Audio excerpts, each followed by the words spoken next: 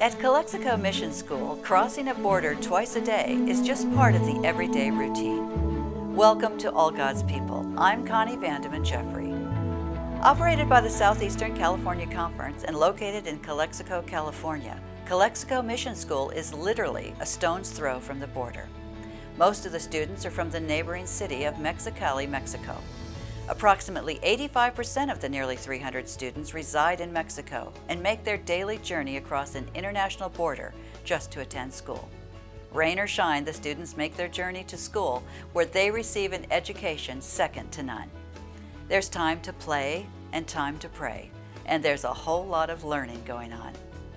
Recently, when the military was deployed to the border, a group of CMS students saw an opportunity to share homemade burritos with some of the soldiers.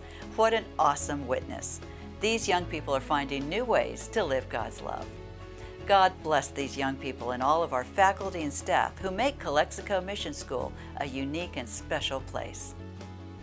Our church members and friends in the Paradise area have some amazing friends. Do you know what our fellow church members up in the North Pacific Union did recently? They raised nearly $500,000 for fire recovery in Paradise and the surrounding area. When Northern California Conference set up a special fund to respond to the devastating tragedy, hundreds of members in the Pacific Northwest joined others from around the country to donate towards church-organized relief efforts.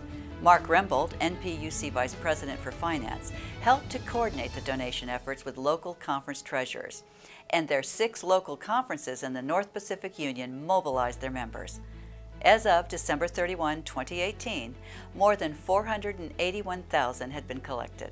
A huge thank you to our sister union in the Pacific Northwest for your generosity and continued prayers for all of those impacted by the fires in Butte County, California. We just can't get enough stories about our students and teachers. And here's one that's very, very special. At Arroyo Grande Valley View Adventist Academy, teacher Glasman Ellis helps her students become published authors. Ellis introduced her students to the Young Author program she initiated, published by Student Treasures, a student-based publishing company. For students grades 5 through 10, this was an opportunity to write, design, and publish their own work. The students go through the entire writing process, learning all the steps to become a published author. How incredible is that for these young authors? KEYT-TV thought it was a good story too and sent a crew out to cover it. The link to their story is in our program bulletin.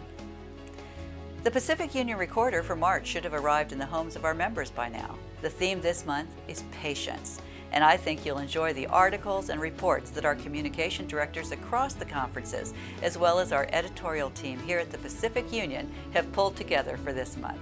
And next month, our April issue will be our 2nd annual education issue.